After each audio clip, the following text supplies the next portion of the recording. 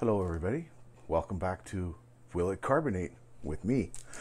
So a friend of mine said something about iced tea the other day, and I thought, well, what else to try? And I thought, well, let's try some old Gatorade here. See what happens when you try and carbonate Gatorade. This might be something else. So we're gonna top up the whole bottle here.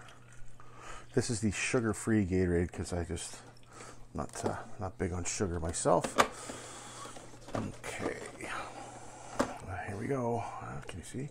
Oh, that's in the way. Okay, here we go.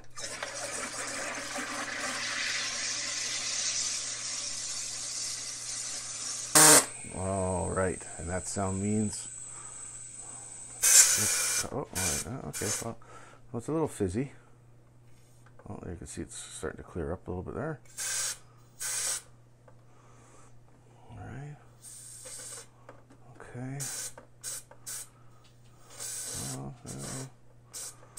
I might edit this part out. We'll see. Let's see how it's going. Oh, okay.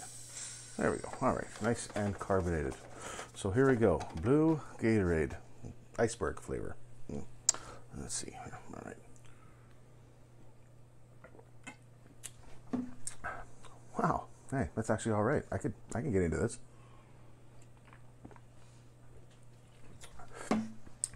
Yeah. It's like I don't know, a gassy Gatorade, right? But I get the, yeah, you know what? Not bad. I could replace that with a soda and vodka. I'd be happy.